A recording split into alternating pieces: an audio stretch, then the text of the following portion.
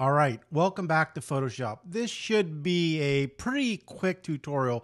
It's an easy concept to grasp. It's just something that I don't think a lot of people realize is there, and it gets underused. So today we're going to take a look at tool presets.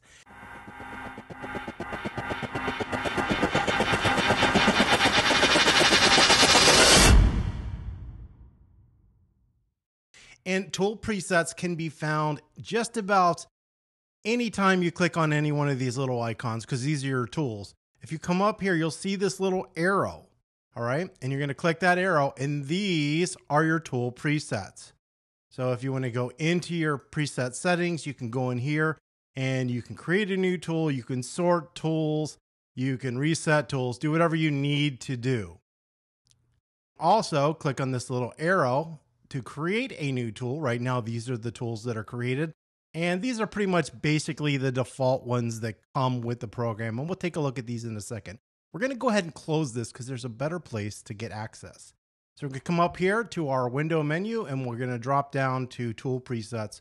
And basically all that does is give us a new little window here with all our tool presets. So it's much easier to click on. Now, if you're going to use these, you could easily move these over into here or someplace more logical if you don't have a lot of extra space on the side. But for this tutorial, it's just easier for me to keep it up here. You notice we have up here a drop-down menu, which is the same drop-down menu that we had for the settings. And we also have a plus. And right here, current tool only means right now I'm clicked on this marquee tool. So any tools that are associated with the marquee tool, and in this case, what's our none, nothing's available. So if I click on the crop tool, then you come down here and you'll notice all the crop tools that I have are available. So if you want to, clicking this current tool only, it's going to make it a lot easier if you're clicked on a certain tool. If you don't want that, it's simple. You just click on and you'll get all these tools over here on the right hand side. So if I click on here, we'll get the magnetic lasso at 24 pixels. Right here, we've got a 4x6 inch crop at 300 pixels per inch. We've got a fill pattern with bubbles, and you would just come in there and click and it would create a pattern with bubbles, which I think is really ugly. If we want to create a 5-point star, we come in here and just create the 5-point star. It's white. And if we wanted to change anything, we come up here and change that stuff. So those are tool presets. And what these would be used for things or tools that you use over and over again. And a lot of time these tools have settings that you need to apply to them.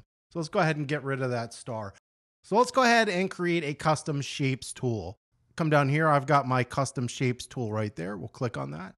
We'll come up here and then we'll decide what type of custom shape that we want. Let's say we want a flower and we want to use this flower.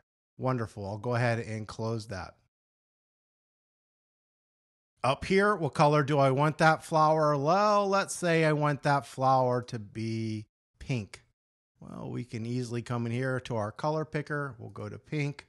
We'll pick this pink color. We'll hit OK. Remember, this is the fill color. There's also a stroke. The stroke would be on the outside. In this case, I'm going to make that stroke 0 so we don't have to deal with that. We're going to make the width, and you don't need to add the width, but I'm going to go ahead and do it. So we're going to make this 500 pixels by 500 pixels. And we've created our tool. So now we can come over here to the new tool preset, or we could just come down here, click plus. It knows automatically that we're using the custom shape tool. So we can do custom shape, flower, pink, 500p. So we know it's 500 pixels. Notice we've got a little box that says include color. Yes, I want to include the color. I'm going to go ahead and hit OK. Now, anytime that I want to create that custom shape, I'll come in here and click. You'll notice it says 500 pixels by 500 pixels from center. I'll go ahead and hit OK. And boom, just like that, it creates that flower to the exact size and color that I want. So that is a custom tool preset. Let's say I crop a lot of my images, and in this case, we'll say for the website, and this is a 2:3 ratio. and I want to keep that 2:3 ratio. I can come in here to my crop tool. I can come in here and change this to ratio, and we'll make this 500 pixels by 333 pixels. That so it's the right way. So now we have that exact size ratio. And when you're doing this, if you want it to be inches, you must put space IN. In this case, it's actually PX, just so everybody knows what's going on. So we'll put the PX there, space PX. I'll go ahead and crop my image because I can't click on anything. When you have the crop tool, it disables this. So we'll go ahead and hit there.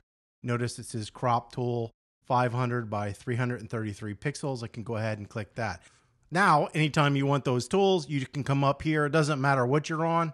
We're going to go ahead and go down. There's the crop tool. If I wanted my pink flower, I could click there. If I wanted to sort these images, remember, it's really easy. You can go current tool, and that way it's just going to show the current tools there.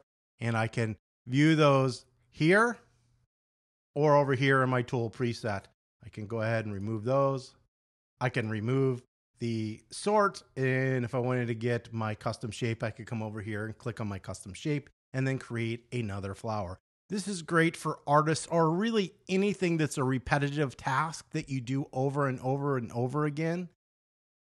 You can do them for just about every single tool that's available. As you can see here, we've got a gradient one, so you can do gradient, and gradients are good because when you use a gradient, a lot of times you're picking a color. So in this case, I'm going to pick black and white, right? And we're going to do a radial pattern. Let's say we're going to use this for a vignette on an image.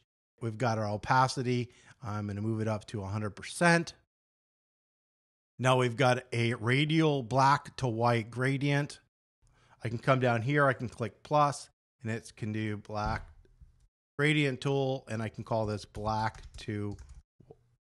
So I accidentally hit another key and didn't get to finish filling that in, but that's okay. We're just know this is black to white, and I can go in there and change that. So let's go ahead and make a curves adjustment, and we can darken this. So I've made that adjustment layer. So then I can come down here to my black to gradient, and I can come here to the center, and I can go ahead and draw my line, and boom, just like that, it does my gradient. So it's not being affected in the center, and it's on the outside of this image. That is how you would create a gradient tool inside of Photoshop. Well, that's it for how to use tool presets inside of Photoshop. Take some time and really think about it and what would be beneficial in your workflow to speed it up by using tool presets. If you found this video helpful, don't forget to give us a thumbs up. If you have any comments or questions, you can leave those below. And don't forget to subscribe.